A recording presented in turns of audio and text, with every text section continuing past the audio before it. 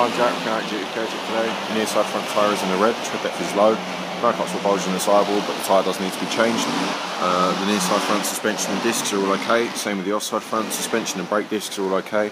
Offside front tyre is in the amber. Tread depth is slightly low on this side, but not enough to put it in the red.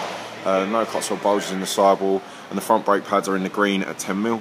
Moving through to the rear of the vehicle, no signs of any leaks in the underside or in the exhaust system. Near side rear tyre, again, tread depth is in the green this time. No cuts or bulges on the sidewall. And the near side rear and offside rear suspension and discs are all okay.